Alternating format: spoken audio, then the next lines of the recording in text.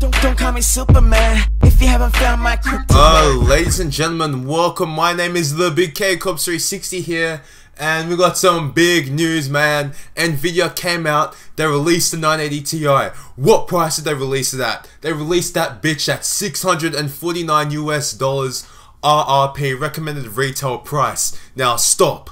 Wait a minute. If you're from Australia, you're going to be paying at least 1k AUD. People are going to say, well, look, you know, the Australian dollar's weaker. Well, no, even if you do a straight conversion, you still get like 850 AUD. I mean, look, I'll get into that in a fucking another video, but let's just talk about the 980 Ti.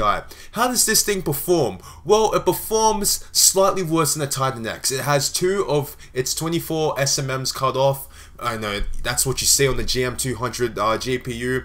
So of course, it performs slightly worse. It's got a few less CUDA cores, but at the end of the day, it's pretty much a cut down Titan X with half the VRAM. And yeah, I mean, the Titan X doesn't even have double precision performance, I'm pretty sure.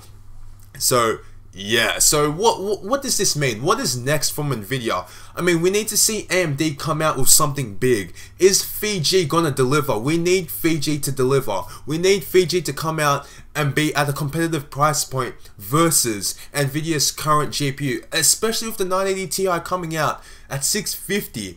That means the fucking 980 is gonna drop to like around the $400 mark, like $450, $499 or something. So yeah, I mean, I don't know what AMD is gonna do, man. They've got to come back.